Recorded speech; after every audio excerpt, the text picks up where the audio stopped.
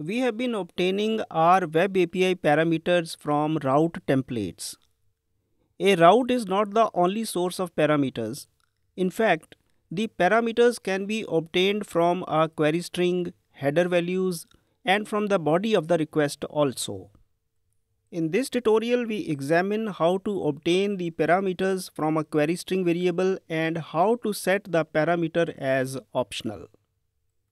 So first of all, create a minimal web API project so that we can focus on this specific item of query strings.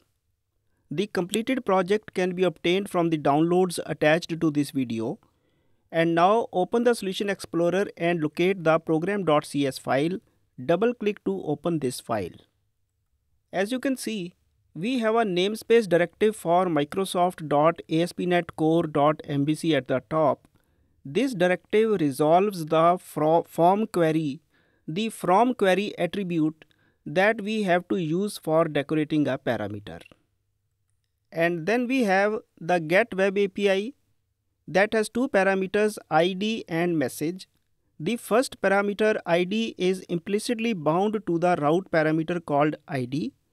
We could have decorated it explicitly by using the from route attribute also, but it is not necessary because of ASP.NET Core defaults. And the next parameter has been decorated as from query, which means that it is derived from a query string variable called m. The handler receives it through an identifier called message. We can see that we have two different names for the same data.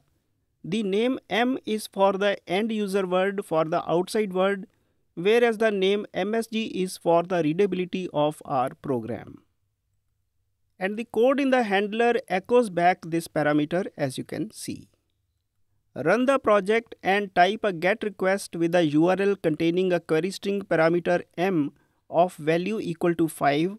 As you can see, https localhost m is equal to 5 is the query string variable that we are sending through the GET request. And we observe that the result succeeds and our query string variable is echoed back without errors. Let us experiment a little bit now. Remove the query string so that we are not sending any data for m. And now send the GET request. We observe that an exception is thrown now. It happens because